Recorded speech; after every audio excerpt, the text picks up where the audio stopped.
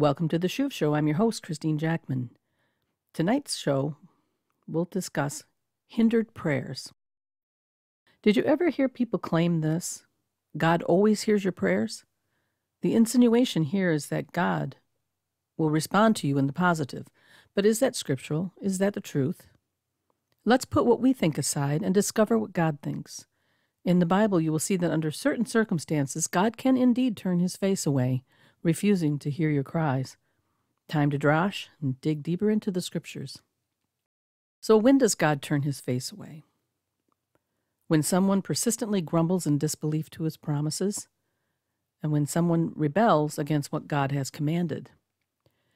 In Devarim, Deuteronomy 1, we read the account of the Israelites complaining after receiving the evil report about the promised land from 10 of the 12 spies. They wanted to pick a new leader and go back to Egypt. As divine punishment, they were commanded to return to the wilderness for 40 years, and the grumblers would not enter the promised land. Only their children and faithful Joshua and Caleb would achieve that goal. But the whiners added to their transgression by ignoring that decree. Look at Devarim, Deuteronomy 1, verses 43 to 46a. Quote, "So I spoke to you, but you would not listen. Instead, you rebelled against the command of Hashem, Yud-Heh-Vav-Heh, the name, and acted presumptuously and went up into the hill country. The Amorites who lived in that hill country came out against you and chased you as bees do, and crushed you from Seir to Hormah. Then you returned and wept before Hashem, but Hashem did not listen to your voice, nor give ear to you." End quote. When does God turn his face from you and ignore your cries? When you persist in sinning by departing from his ways. We need to learn a lesson from the holy prophets. First, what is the main job of a prophet? To tell the future?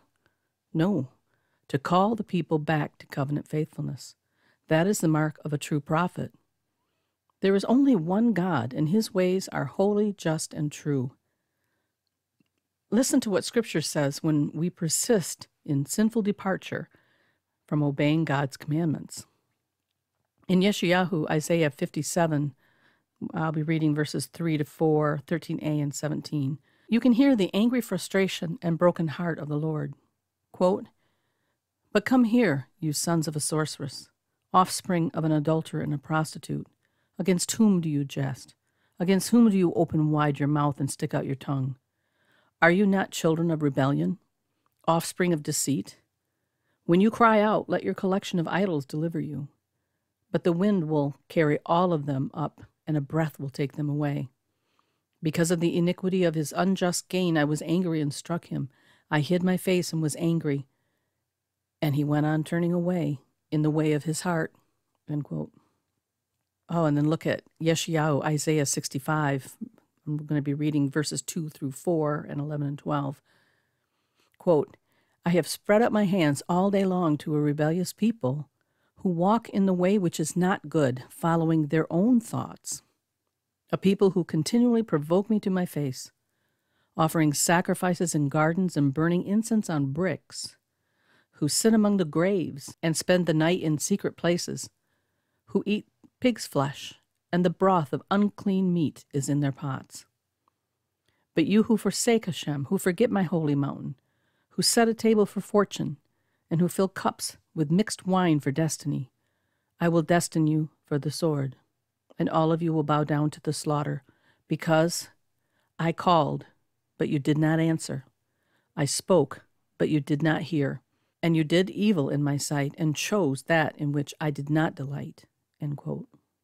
Tehillim, Psalm 66, verse 18, quote, "If I regard wickedness in my heart, Hashem will not hear." End quote. The word for wickedness there is aven. That is the vanity or the futility of idol worship. Idol worship can happen without a statue. What is the essence of idol worship? Anything that pulls you off God's path, turns you away to the right or to the left into the weeds, convinces you to disobey his laws and instructions. When you forsake his kingship, you become servant to yourself and or the adversary. And that realm leads to darkness and sorrow. If God says a thing in Scripture, you better bet he means it. Yirmiyahu, Jeremiah 5, verses 19, 23 through 25, quote, "And it will be when you say, 'Why does Hashem our Elohim do all these things to us?' Then you shall answer them, 'Just as you have forsaken me and served foreign gods in your land, so you shall serve aliens in a land that is not yours.'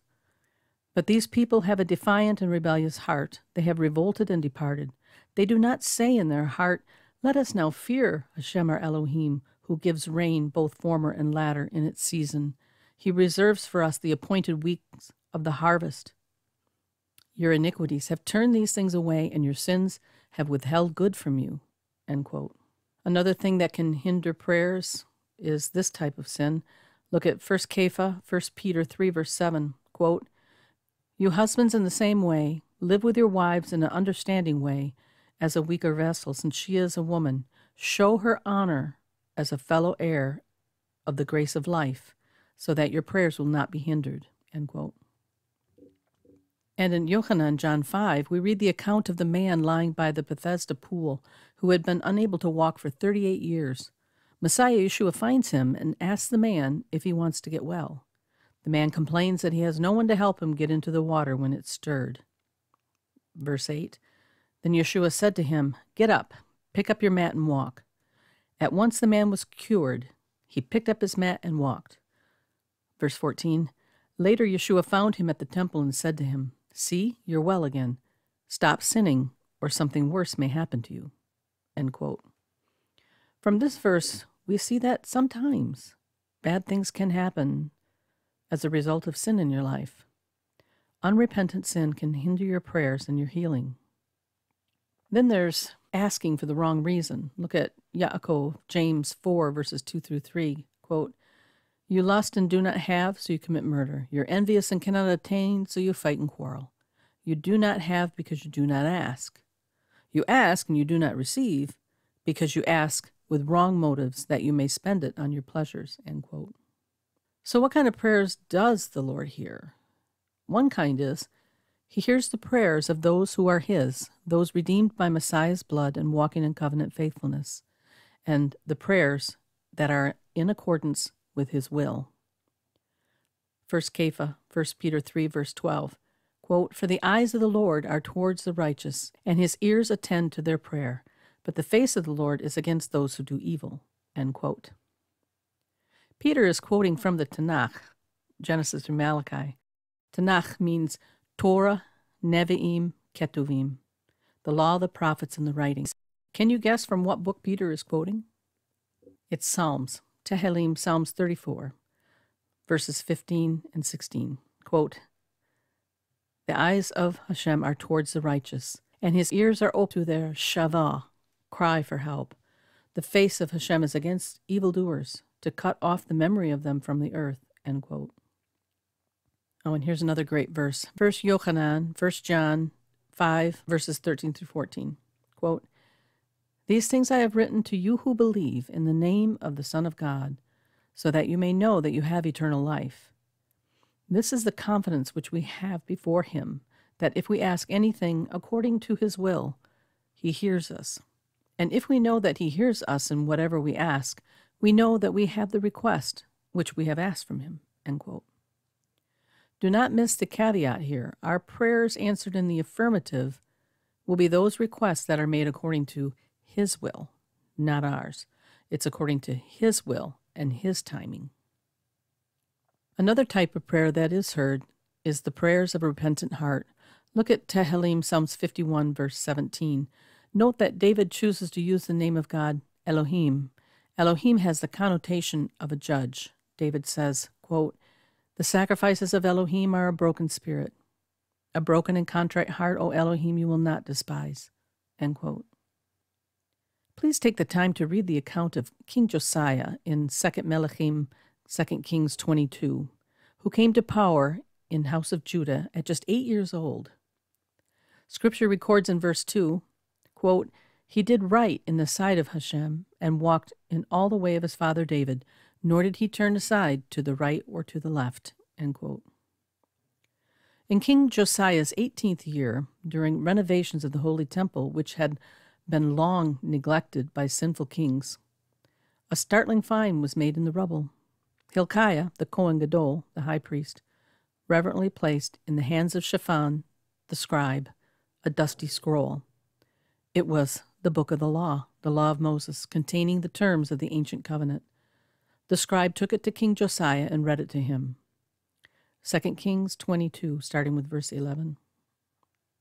When the king heard the words of the book of the law, he tore his clothes.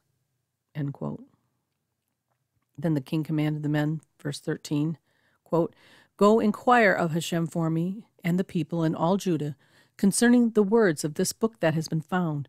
For great is the wrath of Hashem that burns against us, because our fathers have not listened to the words of this book to do according to all that is written concerning us." End quote. So the gentlemen go to Huldah the prophetess to find out what the Lord will say. Huldah tells them, starting in verse 15, quote, "Thus says Hashem Elohim of Israel, tell the man who sent you to me, thus says Hashem, behold, I bring evil on this place and on its inhabitants, even all the words of the book which the king of Judah has read, because they have forsaken me and have burned incense to other gods, that they might provoke me to anger with all the work of their hands. Therefore my wrath burns against this place, and it shall not be quenched. But to the king of Judah, who sent you to inquire of Hashem, thus shall you say to him, thus says Hashem Elohim of Israel, regarding the words which you have heard, because your heart was tender, and you humbled yourself before Hashem, when you heard what I spoke against this place and against its inhabitants, that they should become a desolation and a curse, and you have torn your clothes and wept before me. I truly have heard you, declares Hashem. Therefore, behold, I will gather you to your fathers, and you will be gathered to your grave in peace, and your eyes will not see all the evil which I will bring on this place." End quote. Josiah is an example of true contrition, using not mere words, but righteous actions. His heartfelt sorrow secured a reprieve for Josiah and his nation from the coming devastating judgment which House of Judah had earned prior to his reign. Sadly, subsequent kings after Josiah undid all the good that he had done, and around 586-587 BC, House of Judah fell and Jerusalem was sacked by the Babylonians. This historical testimony is a lesson for us today. God is waiting for us to dig the scroll out of the rubble, repent, and come back to covenant faithfulness, Messiah Yeshua and the written Torah. You cannot separate them. It's a covenant thing. Want to save your nation? Well, we need leadership and a people willing to rend their garments and their hearts and make the righteous change back to following God and his ways. Or else. Yes, the or else will surely come. Be a student of history and historical patterns. God says there is nothing new under the sun. Open your eyes, your heart, your mind. Seek him now, today. Perhaps there will be a reprieve. Sometimes God withdraws from us and goes quiet to test us. And sometimes God gives us a command to test us. Will we obey? There are a few different words in the biblical Hebrew for test, try, etc., that carry different flavors. Bachan, Nasa, and Tzaraf. The first one, Bachan, is a primitive root to test, especially metals, generally and figuratively, to investigate, examine, prove, tempt, try. This is as metals are tested by fire. I'll give you an example. In Zechariah 13:9a, it says, quote, "And I will bring the third part through the fire, refine them as silver is refined, and Bachan, test them as gold is Bachan, tested." End quote. Then there's Nasa. It's a primitive root also. To test, to try something out, to prove a thing. Is a thing or a person what they say they are? Sniff it out.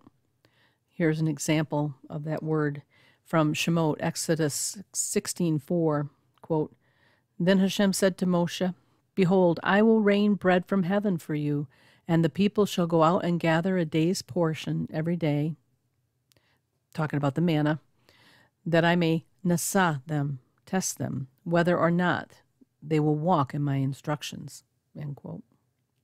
Then we also have saraf, another primitive root, meaning essentially to fuse, having to do like with metal, that is refine, cast, founder, goldsmith, melt, purge, purge away, try. This is the refiner's fire that purges away the dross until the best quality is attained. Here's an example of the word being used in Tehillim, Psalms 12, verse 6. Quote, "The words of Hashem are pure words as silver, zaraf, tried in a furnace on the earth, refined 7 times." End quote.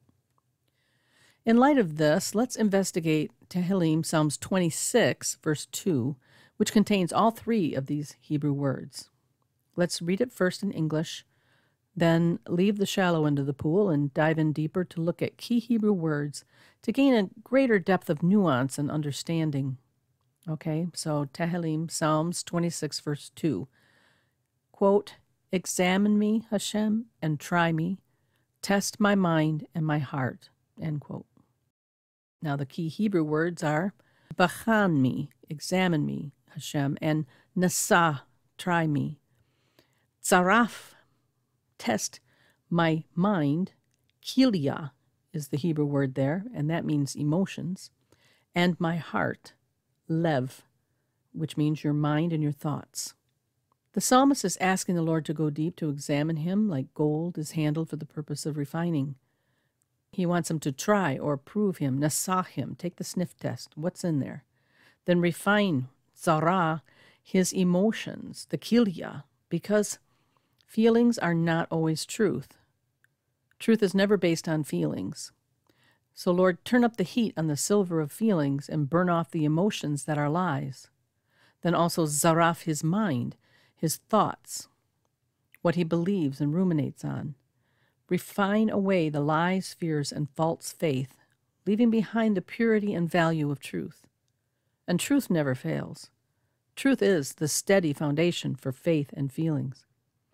God is spirit, and those who worship him must worship him in spirit and truth, Messiah Yeshua said.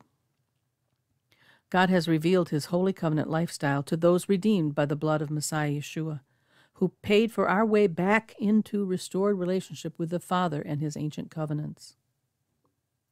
So sometimes God withdraws from us, goes quiet to test us. Sometimes he gives a command to test us. He showed this with Hezekiah in 2 Chronicles 32:31, quote, "However, regarding the ambassadors of the prince of Babylon, whom they sent to him to inquire about the wonder that was done in the land, God withdrew from him." He withdrew from Hezekiah. Why? Quote, "In order to test him, that he might know all that is in his heart," end quote. Also Shemot, Exodus 16, verses 4 and 5, 16 and 20. Quote, "Then Hashem said to Moshe, Behold, I will rain bread from heaven for you, and the people shall go out and gather a day's portion every day, that I may nasa, I may test them, whether or not they will walk in my instruction. On the 6th day, when they prepare what they bring in, it will be twice as much as they gather daily." Then dropping down to verse 16, "This is what Hashem has commanded. Gather of it every man as much as he should eat. You shall take an omer apiece according to the number of persons each of you have in his tent." The sons of Israel did so, and some gathered much and some little. When they measured it with an omer, he who had gathered much had no excess, and he who had gathered little had no lack. Every man gathered as much as he should eat. And Moses said to him, "Let no man leave any of it until morning." But they didn't listen to Moshe. And some left part until morning, and it bred worms and became foul, and Moses was angry with them. End quote. Yes, God is watching. He has given us his revealed written word. Will we obey, or will we continue to veer off to the right or the left, off his paths and into someone else's commands? Is this not what most of Christendom has done? They have left much of the Lord's commands and set up their own, just like Jeroboam, son of Nevat. But God is calling out today. Return, teshuvah. Will you hear his voice and respond by action, or will you close your ears? 1 Corinthians 15:34, quote, Awake to righteousness, and do not sin, for some do not have the knowledge of God. I speak this to your shame." End quote. What is the scriptural definition of sin? Sin is lawlessness, breaking the terms of the covenant. If you have been born again, your sin has been atoned for by the blood of Messiah Yeshua, the innocent lamb that was slain for the sins of the world. If you have entered the mikvah, gone under the water defiled, and rose up from it cleansed, your status is now changed. You've been baptized, mikvahed, into the name of the Lord Messiah Yeshua. You are his follower now, and you must imitate him. And Messiah Yeshua is the Word made flesh, the living Torah, the way, the truth, and the life. He walks in the ancient paths of covenant, veering neither to the right nor to the left. And he expects us to do the same.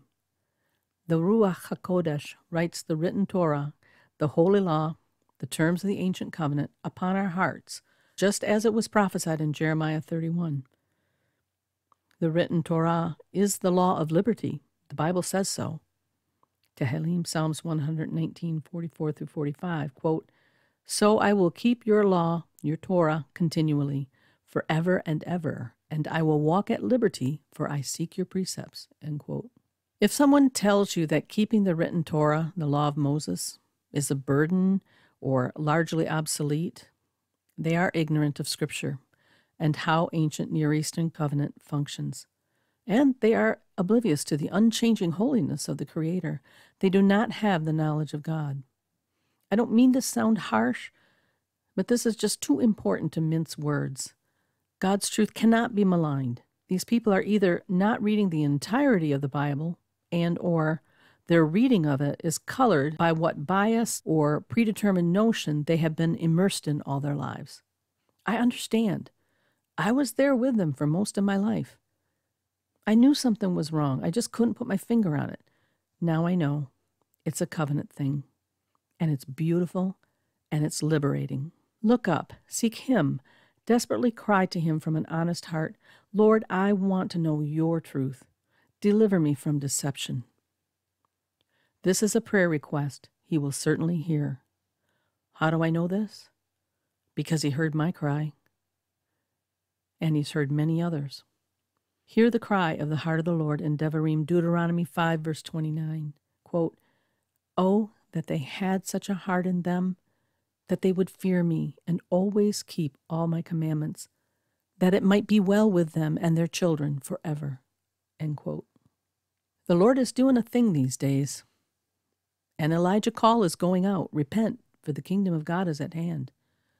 A flowering, a first fruits of people whose minds and hearts and ears are being awakened to coming back to him, back to walking in the covenant-faithful lifestyle of the redeemed community, the same one kept by the patriarchs, the Kedoshim, the holy ones, and the first Talmudim of Messiah Yeshua. Things went sideways after the destruction of Jerusalem by the Romans. Go study history. You'll see how things for believers, Jew and Gentile, got messed up, many leaving the pure faith. Remember, Yeshua posited in Luke 18:8, quote, "But when the Son of Man comes, will he find the faith on the earth?" End quote. But finally, the thick fog of deception that has been obscuring the truth for so long is beginning to dissipate as the Ruach HaKodesh, the Spirit of holiness, the Holy Spirit, breathes truth into those he has come to rescue. The true shepherd is seeking his lost sheep because the shepherds are not doing their jobs. Listen to Ezekiel 34, verses 10 through 12. The context, God is speaking to the nation of Israel, which includes grafted in Gentiles. Quote, "Thus says Adonai Hashem, behold, I am against the shepherds, and I will require my flock at their hands. I will cause them to cease feeding the sheep, and the shepherds shall feed themselves no more. For I will deliver my flock from their mouths, that they may no longer be food for them. For thus says Adonai Hashem, indeed, I myself will search for my sheep and seek them out, as a shepherd seeks out his flock on the day he is among his scattered sheep. So I will seek out my sheep and deliver them from all the places where they were scattered on a cloudy and dark day." End quote. It is true. The Lord himself is awakening people. It's exciting and possibly a precursor to the return of the Messiah. His eyes are looking throughout the earth for those he will awaken. In 2 Chronicles 16:19, we learn this, quote, "For the eyes of Hashem move to and fro throughout the earth, that he may strongly support those whose heart is completely his." End quote. Wishy-washy obeisance to the Creator, treasuring traditions and rules of men more than the written commands of the Lord, and everyone doing what is right in their own eyes, is a culture that can only end in painful judgment from on high. God is long-suffering, but he does have a red line. Time may be shorter than we think. Pray for true revival, that people will repent, shuv, come back to the Lord and his holy ways. Lord, your kingdom come. You are our only true hope. Breathe genuine revival throughout our lands for the sake of your name. This has been the Shuv Show. I'm your host, Christene Jackman. Lila Tov. Good night.